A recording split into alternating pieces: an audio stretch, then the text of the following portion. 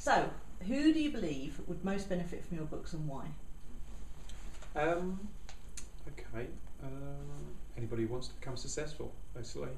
Anybody who hasn't become successful through their own endeavours, probably. Right. If you know you're going to be a successful person, you know it. You just absolutely, you know what I mean here. Yeah. Well, I've known ever since I was a kid. I was going to be special. You just know it.